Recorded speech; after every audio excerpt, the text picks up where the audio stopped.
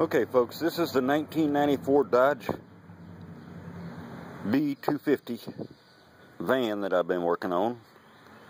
That's the harmonic balancer there. It's torn apart in about a zillion pieces, but I'll get it all back together. That's the, well, let's see if I can roll it back in here just a little bit.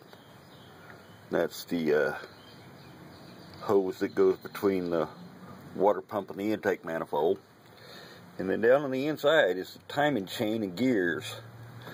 This timing chain is very, very loose.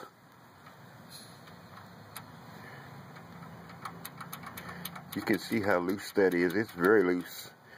And of course it's got that fiber gear,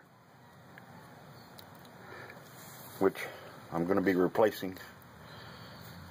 And the rest of the motor, of course.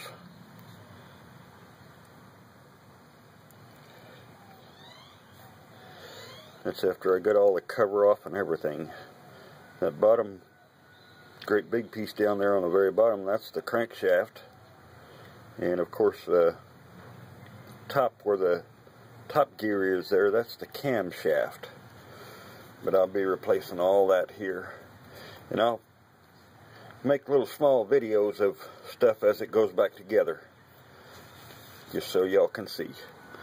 God bless you and have a good day. This is what I've been working on for the last week, trying to figure out why it wouldn't start. Well, I finally found out why. The timing chain and gears need to be replaced. I believe it's jumped one tooth.